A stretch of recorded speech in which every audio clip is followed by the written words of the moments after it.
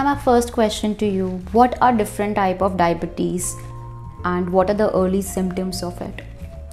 So mainly diabetes are of two types. There are many other types, but the most common ones are type 2 diabetes and type 1 diabetes. So out of 100 people, 90 have type 2 and approximately 8 to 9 people would have type 1 diabetes. The 1 out of 100 would have other kinds of diabetes. For example, there is something called MODY, which is a genetic kind of diabetes, and mitochondrial diabetes. And there's a special kind of diabetes which we see in countries like India. It's called tropical pancreatitis. So fibrocalcific pancreatitis and diabetes, in which pancreas has some fibrosis and calcification and diabetes. So for all practical purposes, we should know about type 2 diabetes and type 1 diabetes. Type 2 diabetes is a slowly progressive diabetes.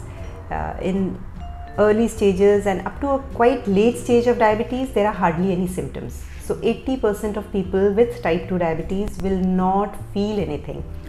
So which means that we will know about the disease only when it's very advanced. So therefore it is recommended that we should screen for it, which means that we should actively go and check for the blood glucose and not wait for the symptoms to come. Whereas type 1 diabetes presents dramatically with symptoms which are mostly because of very high blood glucose and glucose loss in the urine. So it happens in younger population, kids, young adults who present with weight loss, going to the loo frequently, like frequent urination, excessive thirst, excessive hunger, and if not treated, then there are symptoms of ketoacidosis, which is an acute complication of type 1 diabetes, in which there may be abnormal breathing, breathlessness, kids complain that they're not feeling comfortable, abdominal pain, vomitings.